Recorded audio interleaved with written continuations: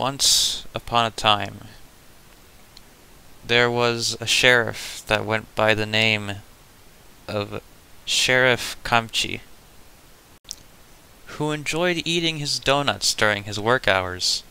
But one day, he came across a douchebag who was driving way over the speed limit. And Sheriff Kamchi had to deliver justice once again.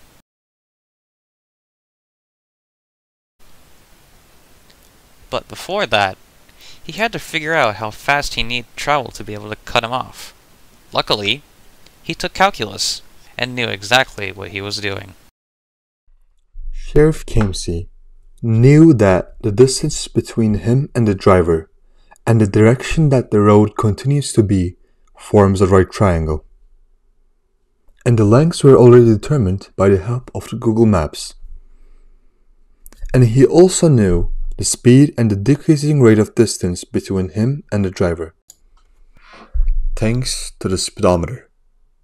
And he opened his mental scratch paper. Sheriff Kamsey knew he had to figure out how fast he should be going to cut the driver off. So, step by step, he started getting the tools that would conclude the solution. He determined that his first step would be to figure out the value of the hypotenuse using the Pythagorean theorem. Then, he took the derivative of the Pythagorean theorem and simplified. And the rest was algebra. He replaced the values with their matching variables. And then, he came to the conclusion that he needed to travel at least 60 miles per hour to cut the driver off.